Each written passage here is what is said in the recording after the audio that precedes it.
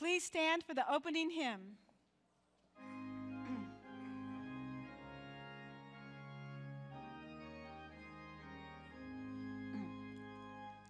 There's within my heart a melody, Jesus whispers sweet and low.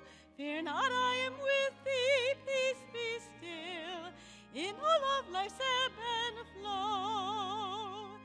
Jesus, Jesus, Jesus, sweetest name I know,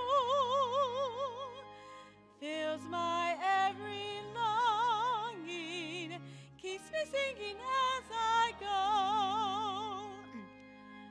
All my life was wrecked by sin and strife, discord filled my heart with pain. Jesus swept across the broken strings, stirred the slumbering chords again. Jesus, Jesus, Jesus, sweetest name I know, fills my every longing, keeps me singing as I go. Though sometimes he leads through waters deep, trials fall across the way. As I reverse things and them, Jesus sings me all the way. Jesus, Jesus, Jesus, sweetest name I know, fills my every longing, keeps me singing as I go.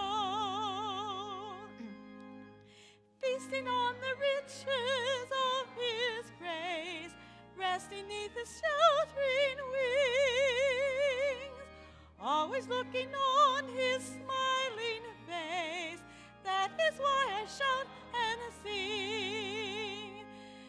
Jesus, Jesus, Jesus, sweetest name I know, fills my every longing, keeps me singing as I go. Soon he's coming back to welcome me, far beyond the starry sky. I shall wing my flight to worlds unknown, I shall reign with him on high. Jesus, Jesus, Jesus, sweetest name I know, fills my every longing, keeps me singing as I go. Please take a moment now to take a look around and greet the ones around you. You guys are solo today, huh? There's a lot of people in the early service too. This is really busy. It's really Good, good.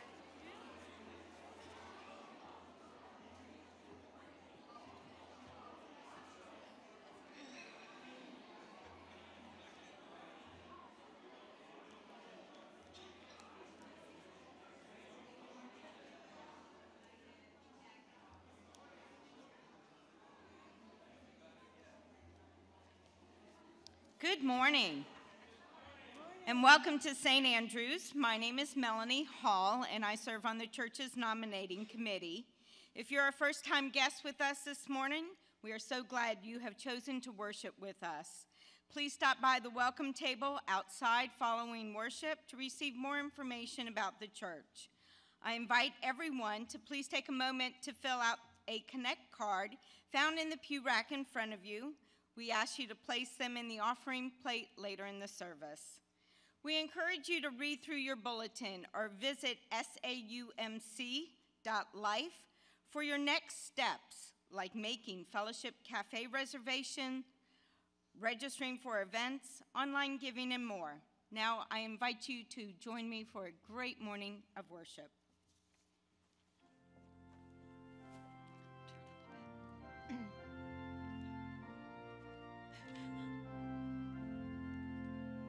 everyone.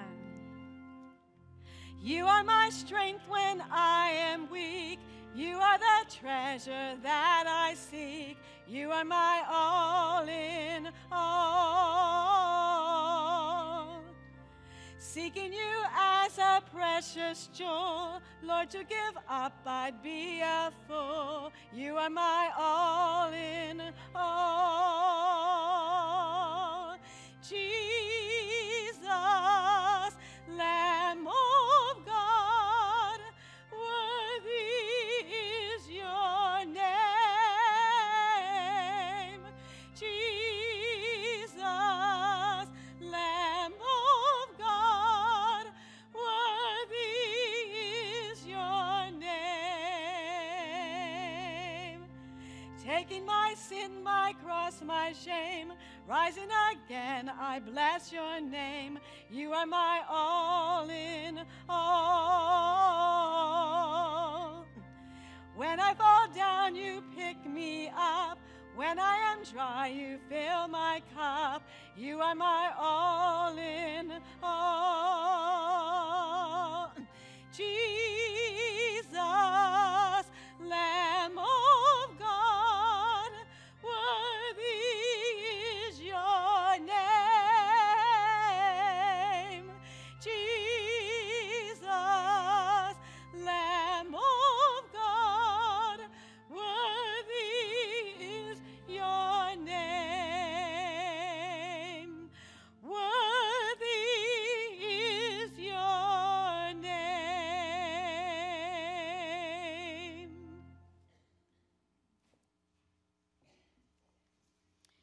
The scripture reading this morning is from Joel chapter 2, verses 27 and 28, and Matthew chapter 3, verses 13 through 17.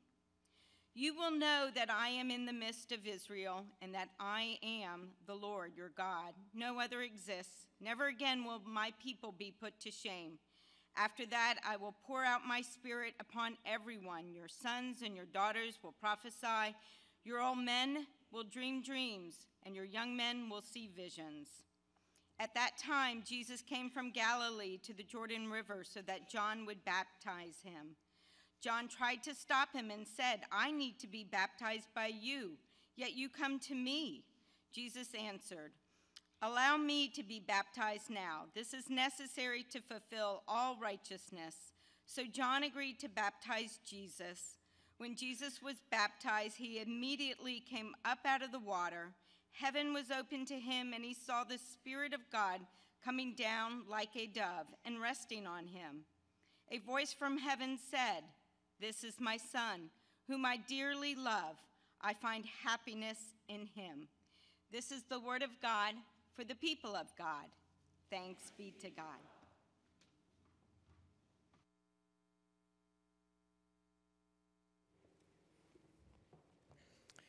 Well, it's an awesome time. We need you to get used to that word awesome, because we're going to use it several times in our message today. It's awesome because we're dealing with the baptism of Jesus. And it's awesome because we're dealing with your baptism. It's awesome because we had a baptism of 2 children in the previous service. This season of the year is time to talk about the baptism of Jesus. And it is an awesome time. So what in your life has been an awesome moment for you? You've heard the scripture read, the prophet Joel, and you've heard that scripture many times about dreaming dreams and visions and whatever. Joel is forecasting something that's going to come. And it's going to be an awesome thing when God pours out his Spirit upon his people. From Matthew, that scripture that was read, of course, has to do with the baptism of Jesus himself, and that was indeed an awesome time. So in your mind, in your imaginations, some of you have been to Jericho, some of you have not, probably most of us have not. But if you walk up toward Galilee from Jericho and walk by the Jordan River, you will go by a place where tradition says that John the Baptist was baptizing. Now, we've called him John the Baptist because he was baptizing. That makes a lot of sense, doesn't it? His name was John, and he was a cousin of Jesus. If you read the birth narratives of the Scripture, you know that incident between Elizabeth and Mary and the baby moving in her womb and all of that. If you don't know that, then shame on you, go home and read it. Because we just don't have time to read all of the pertinent Scripture, but we have enough for us to focus our attention. But it was an awesome time. Walk with me up that road to the place where John was baptizing. It was not a quiet, calm time. John the Baptizer would not have made it in the United Methodist Church because he was preaching hellfire and brimstone. He was telling those folks, "You brood of vipers, who warned you to flee the wrath to come?" Or in other words, as the contemporary version read, "You children of snakes." Does that not impress you? But the people listening to him, this man dressed in animal clothing, this man who ate locusts and honey, they were listening to him, and they were being convicted of their sin. They were repenting, and it was a baptism of repentance. You see, the Christian church was not yet. The Christian faith was not yet. He was not baptizing anyone in the name of Jesus. It was a baptism of repentance. These were Jewish folks. It was a noisy crowd. It was not calm and sedate. But then Jesus walked up. Now, the book of Matthew nor the other Gospels tell us much of anything about what happened to Jesus from the time they left Egypt till the time he shows up at the Jordan River. But Jesus shows up. And he says to John, his cousin, and you remember that part of the story, he said to John, "I want you to baptize me." Now that's a loose translation. I see right now you've got to loosen up a little bit. Don't get too tight on us here. So we're ad-libbing a little bit, all right? And John the Baptist said, "Ain't no way." Now, he probably didn't use that word either. But if you read the Scripture, you understand there's a lot of hesitancy going on. Jesus wants to be baptized. John the Baptist says, "I'm not doing that." But Jesus prevailed. He said, "We must do it. It's necessary." And so he was baptized. But that's when it starts. Can you see it? The heavens opened. Jesus came out of the water. That doesn't happen every day. And you can visualize that however you want to, but the heavens opened. And there was a word. But before the word, the Holy Spirit descended, came upon Jesus in all power, all promise, all presence. And then that word, different from what we read, you're more familiar with it. That word of God says, "This is my Son, in whom I am well pleased." Is there any other word besides awesome? You see, I know we overworked that word, and I honestly tried to find another word. I even went to the thesaurus. Is that the way you pronounce it? I don't use that book much. I can't even pronounce it, Roget's or something like that. But I couldn't find another word. Awesome says it all. And that moment, it was an awesome moment. Now, Jesus was ready to go. Because, see, in the book of Matthew, Jesus moves immediately from the baptism into the wilderness. He's ready to confront Satan. 40 days and 40 nights, tempted by Satan. He's just received his credentials, as it were. Not adopted. That's a whole other thing. Heresy. Don't go there. But he had been claimed and he had been named, just like you when you were baptized or when you committed your life to God. This thing of baptism of Jesus, it was awesome. And there's no other word to explain it. I hope your life has had a lot of those moments. If you've had any at all, would you nod your head? Well, I see 3. Okay. Sometimes it's the end of something we've worked hard for. Sometimes we have worked and struggled and we finally got that promotion we wanted.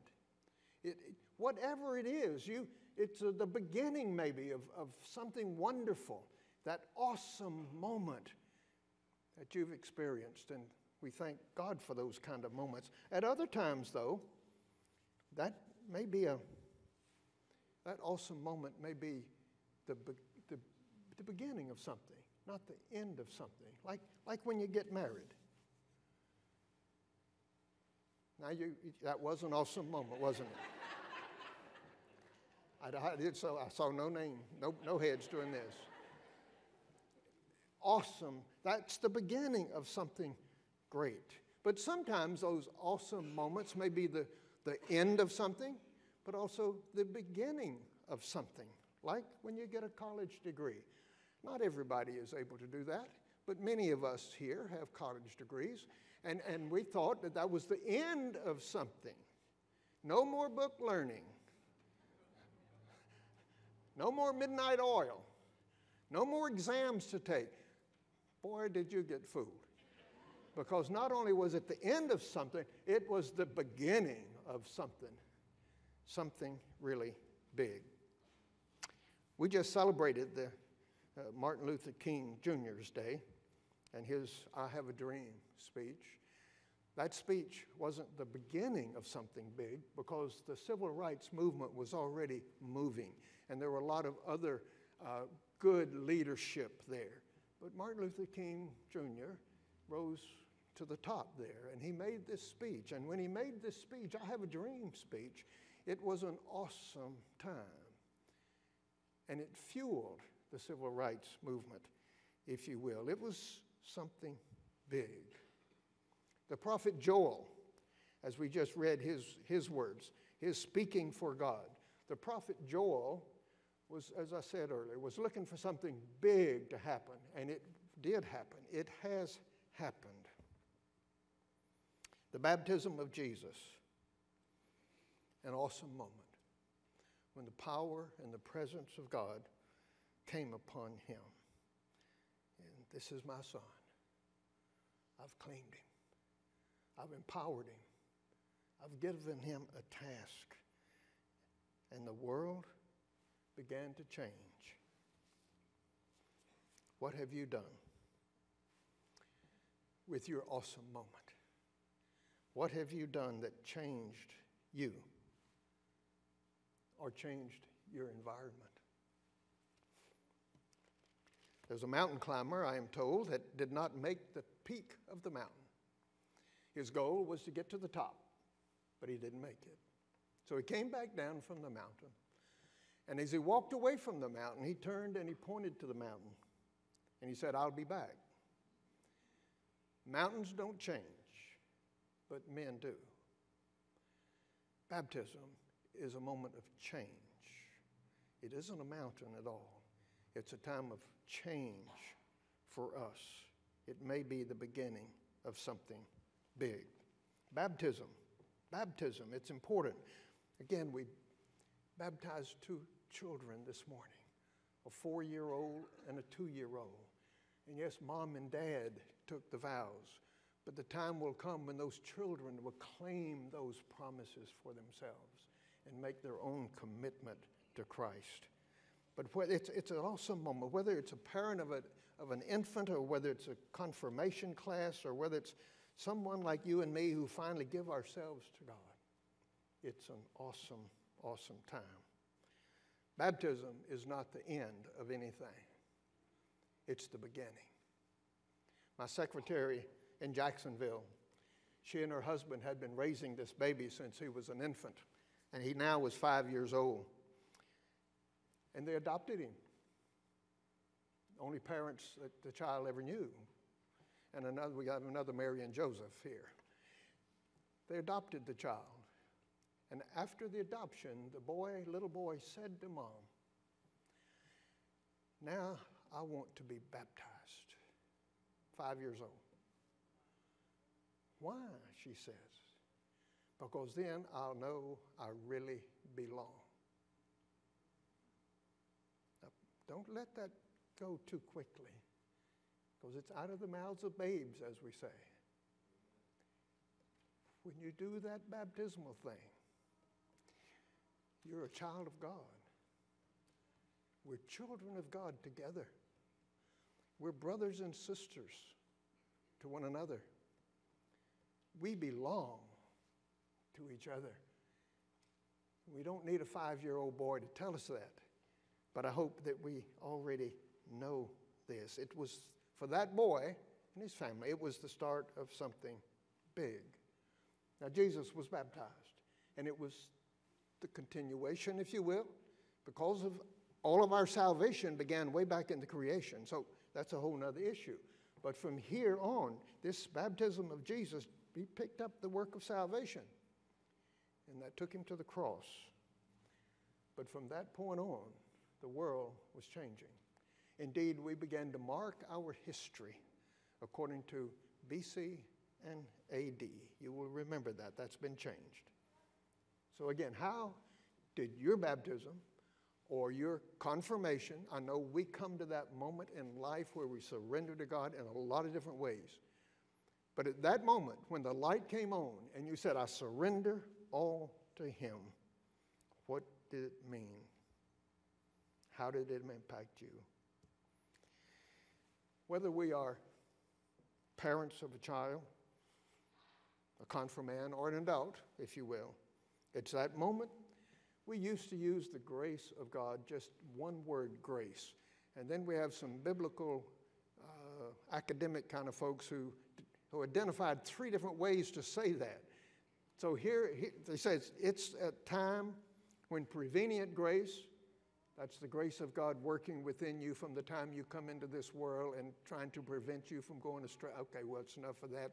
Prevenient grace, the saving grace, and the sanctifying grace, it's when all of the grace of God put together came down to tell you, "I've claimed you. You're mine." And you say, "God, you're mine." God claims us, and we claim him. Something like the baptism of Jesus, if you will. To discuss the amount of water used is to miss the point. But there are a lot of good discussions about that, about how much water you should use to be baptized. And some of you know what I'm going to tell you about my brother, who was a good Southern Baptist boy, and I was until I saw the light. With apologies to our Southern Baptist friends.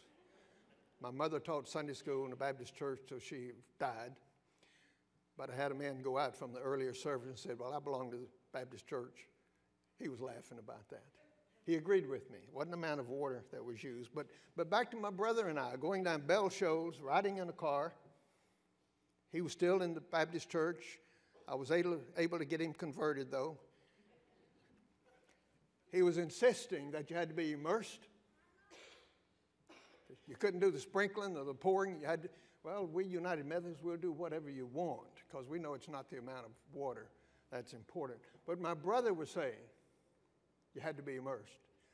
And I said, "George, are you telling me that you're not even going to be in heaven if you're not immersed?"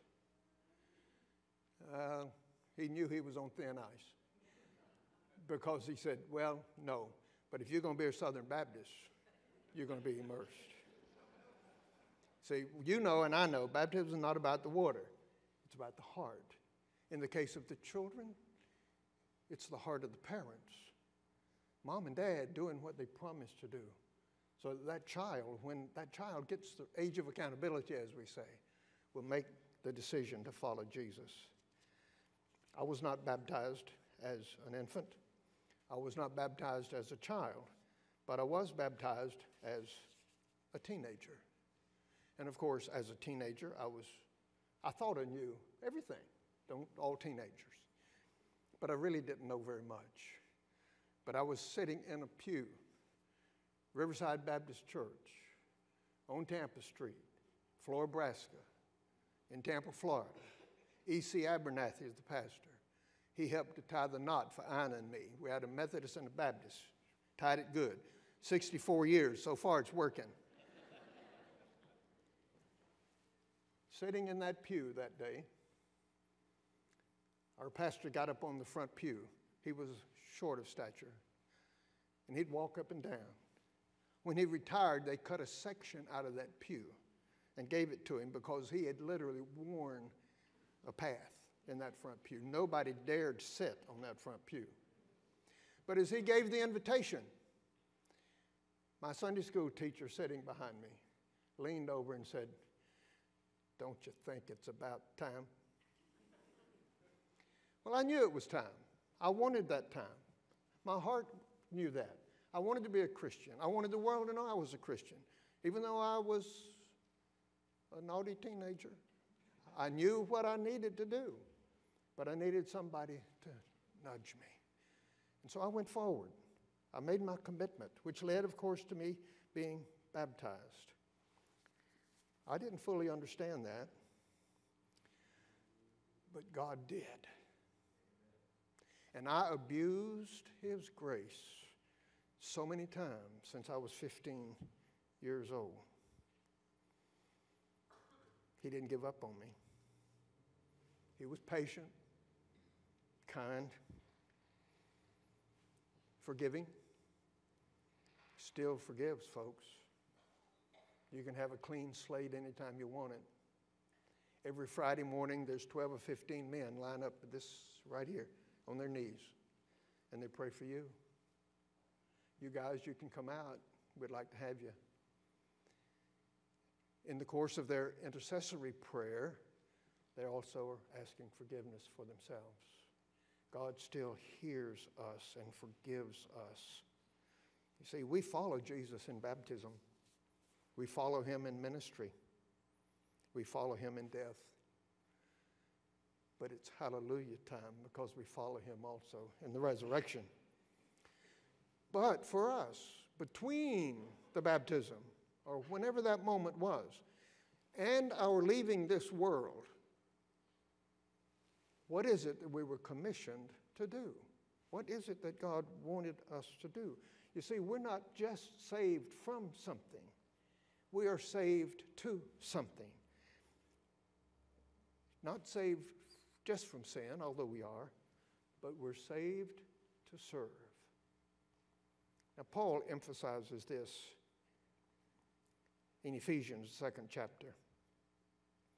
We were created in Christ Jesus to do good things. And that verse continues, God has planned for these good things. So let's not disappoint God. Like Jesus, we were baptized with power. We were baptized in the name of the Father, the Son, and the Holy Spirit. We are filled with all that is necessary to be an awesome, awesome witness for God. He has planned it that way. So as we later partake of Holy Communion, this precious sacrament, another awesome time, I'm inviting you and myself always to reflect on that moment, whenever it was in your life, when you knew you belonged to God and you knew you belonged to each other. I hope you've had that kind of experience. But if you haven't, you can, before you leave here today, you can give your life to Christ. You can let Him come in. You can surrender if you've not done it before.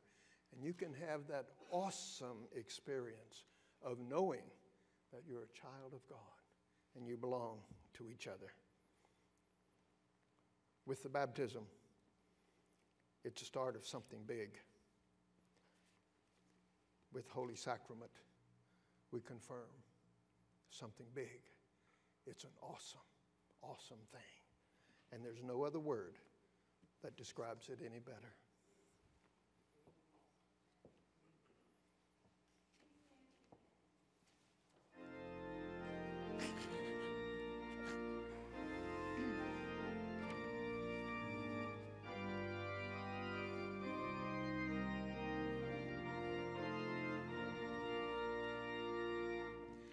O Zion, haste thy mission high fulfilling, to tell all the world that God is light, that he who made all nations is not willing one soul should perish, lost in shades of night. Publish glad tidings, tidings of peace, tidings of Jesus' redemption and release. Behold how men, thousands still are lying, bound in the darksome prison house of sin, with none to tell them of the Savior's dying, or of the life he died for them to win. Publish glad tidings, tidings of peace, tidings of Jesus' redemption and release.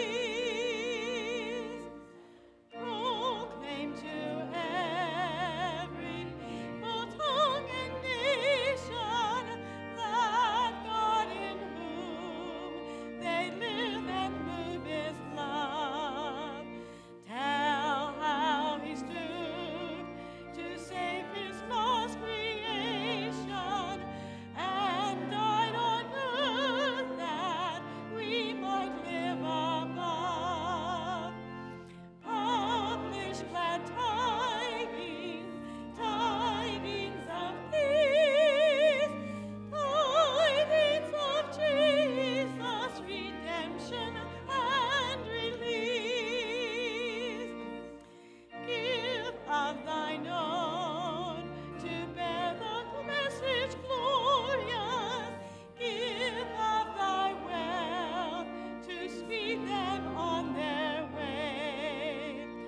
Pour out thy soul for them in prayer victorious. O Zion, haste to bring the brighter day. Publish glad tidings, tidings of peace, tidings of Jesus' redemption and release. Please be seated.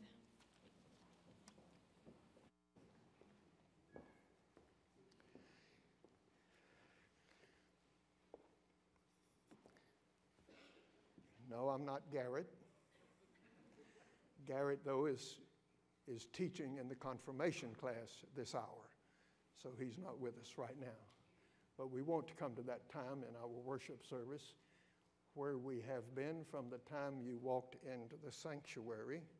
That is, in an attitude of prayer, attitude of love, attitude of acceptance and inclusion and all of this, you know. But right now, we want to have our own congregational pastoral prayer.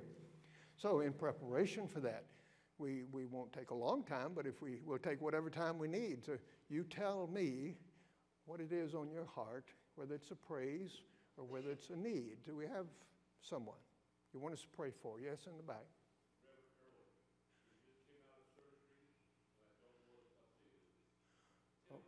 Tim Ehrlich has had surgery, and he's out of surgery, but we're not sure of the condition. We're going to claim healing, okay? All right. Anyone else? Yes.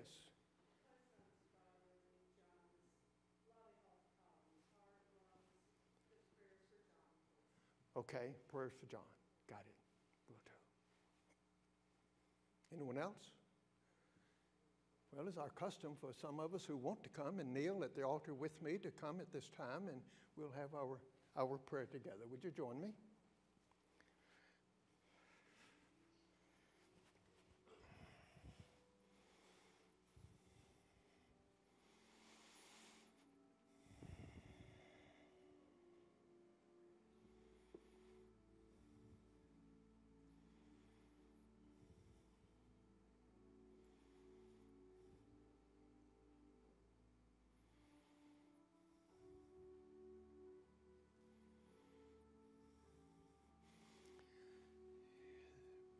You've heard us, O God, as we've shared our hearts from your word and from the pulpit, as we've talked about these things that really have been important in our lives, these awesome moments we're counting and we're calling them.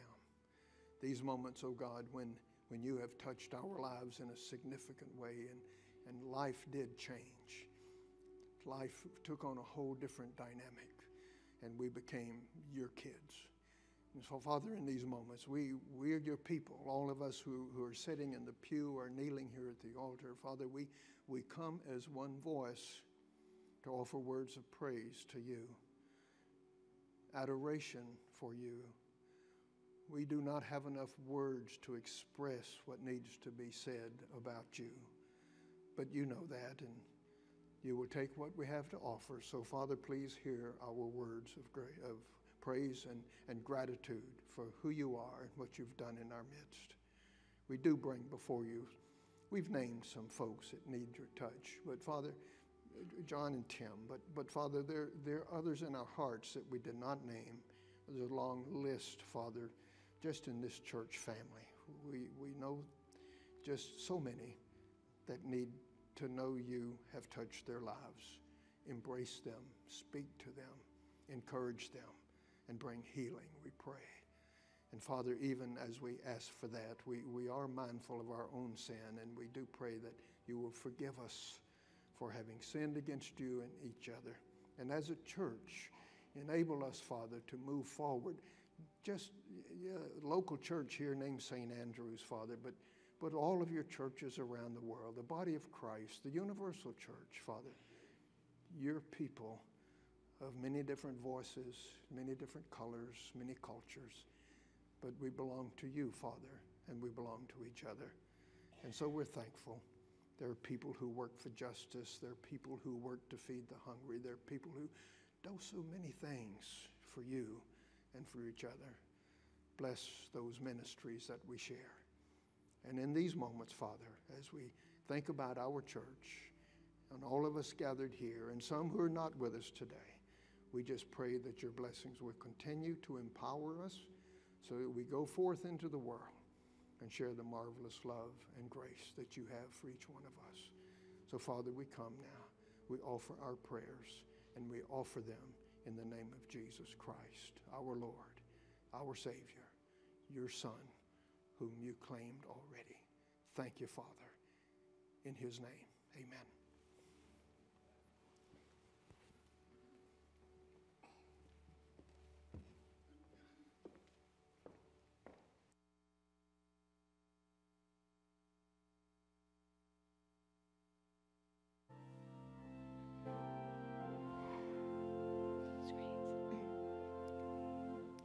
Turn your eyes upon Jesus. Look full in his wonderful face,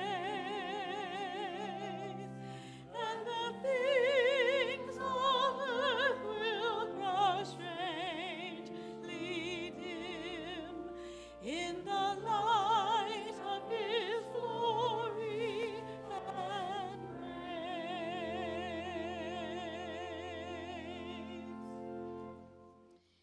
Giving is more than a responsibility, it is a privilege. More than an act of obedience, it is evidence of our faith. The ushers will now receive our gifts, tithes, and offerings. You can also give online at saumc.life.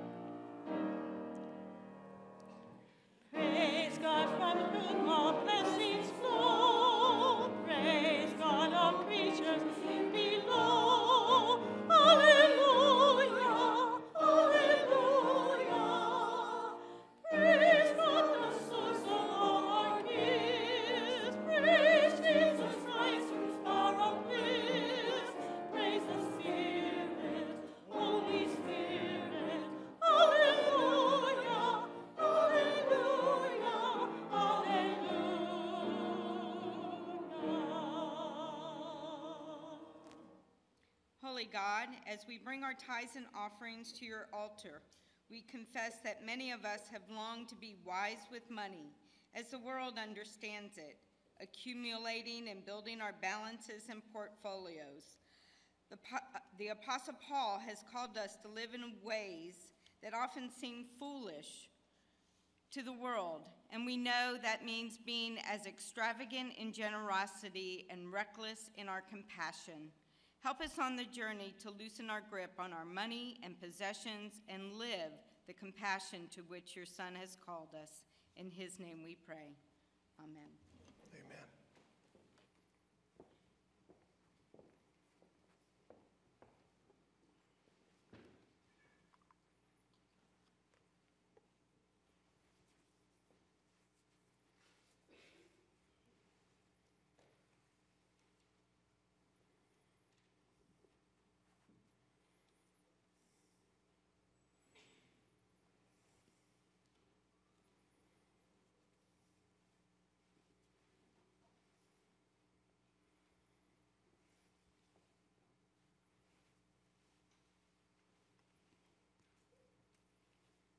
Christ our Lord invites to his table all who love him, who earnestly repent of their sins and seek to live in peace with one another. Therefore, let us confess our sin before God and one another. Merciful God, we confess that we have not loved you with our whole heart. We have failed to be an obedient church. We have not done your will. We have broken your law. We have rebelled against your love. We have not loved our neighbors, and we've not heard the cry of the needy. Forgive us, we pray. Free us for joyful obedience through Jesus Christ our Lord.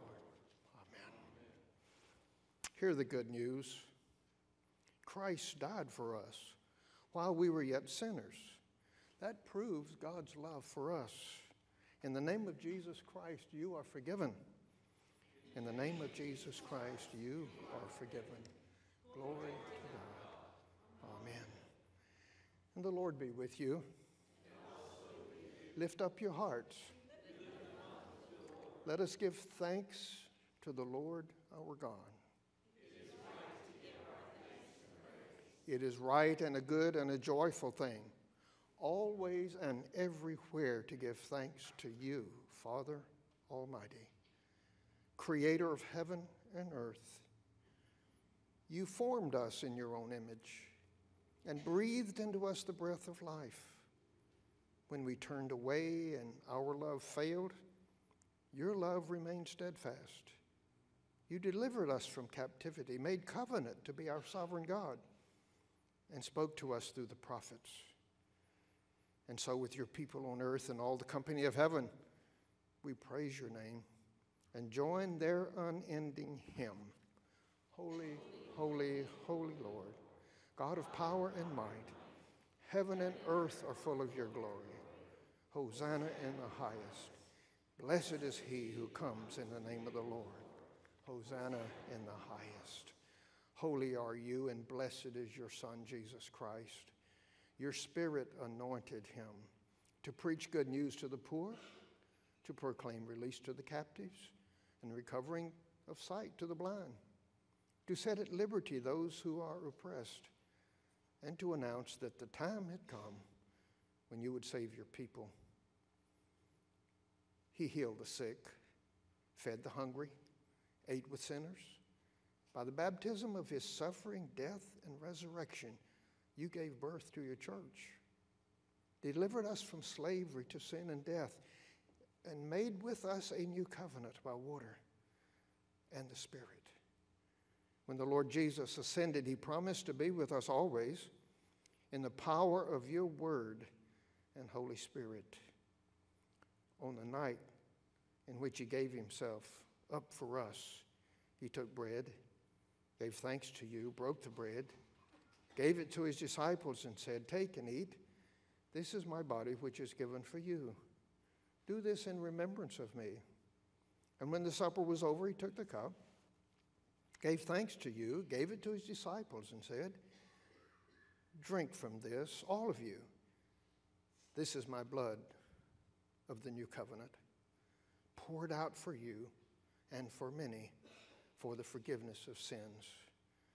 Do this as often as you drink it in remembrance of me." And so, in remembrance of these, your mighty acts in Jesus Christ, we offer ourselves in praise and thanksgiving as a holy and living sacrifice in union with Christ's offering for us as we proclaim the mystery of faith. Christ has died. Christ has risen. Christ will come again. Pour out your Holy Spirit on us gathered here and on these gifts of bread and wine. Make them be for us the body and the blood of Christ, that we may be for the world the body of Christ, redeemed by his blood. By your Spirit, make us one with Christ, one with each other, and one in ministry to all the world until Christ comes in final victory and we feast at his heavenly banquet. Through your Son, Jesus Christ, and with the Holy Spirit in your holy church, all honor and glory is yours, Almighty Father, now and forever. And with the confidence of the children of God, let us pray. Our Father, who art in heaven, hallowed be thy name. Thy kingdom come, thy will be done, on earth as it is in heaven. Give us today our daily bread.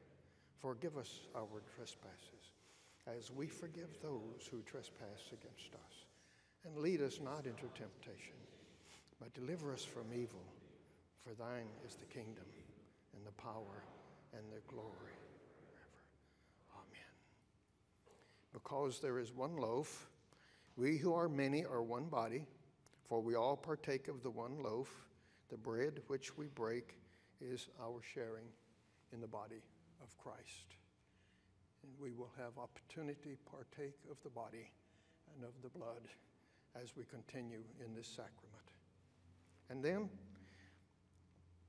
likewise, he took the cup and he gave thanks, for this indeed was the sharing of the blood of Christ for us.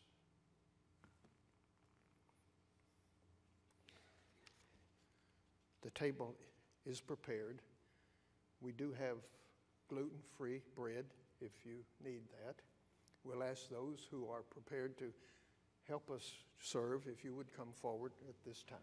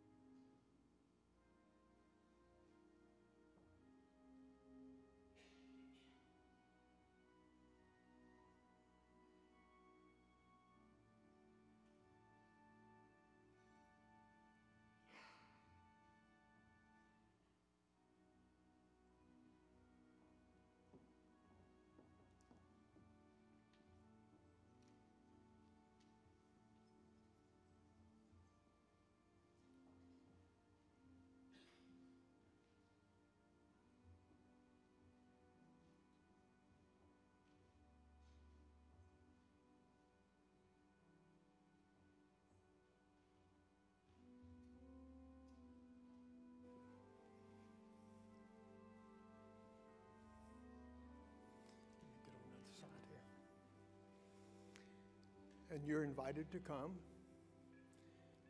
The table has been prepared.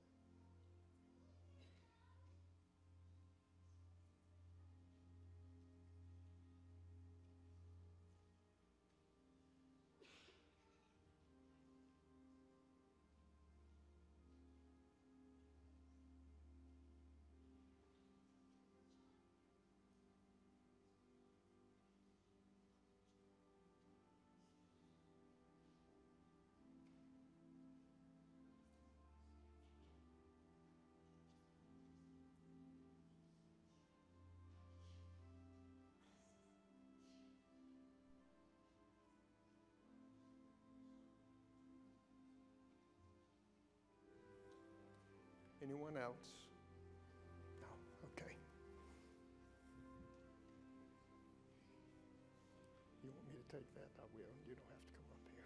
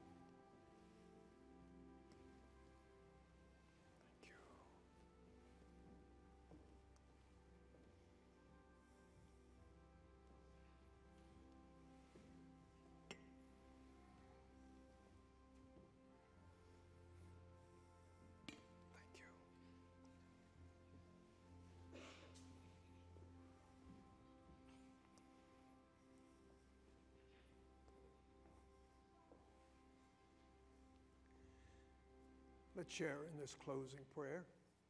Eternal God, we give you thanks for this holy mystery in which you have given yourself to us. Grant that we may go into the world in the strength of your Spirit to give ourselves for others.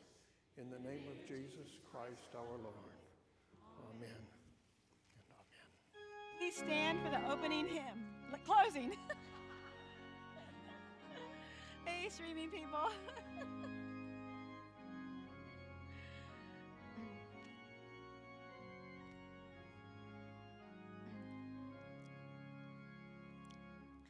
Lead on, O King eternal, the day of March has come.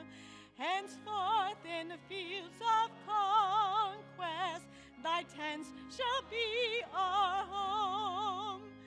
Through days of preparation, thy grace has made us strong. And now, O King eternal, we lift our battle song. Lead on, O King eternal, till sin's fierce war shall cease, and holiness shall whisper the sweet amen of peace. For not with swords loud clashing, nor roll of stirring drum, with deeds of love and mercy, the heavenly kingdom comes. Lead on, O King eternal, we follow not with fears, for gladness breaks like morning where'er thy face appears. Thy cross is lifted o'er us, we journey in its light. The crown awaits the conquest. Lead on, O God of might.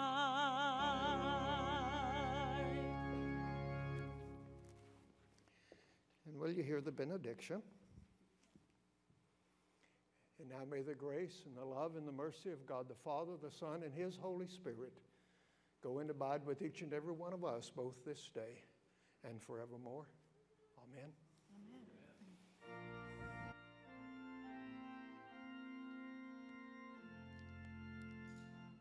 Jesus.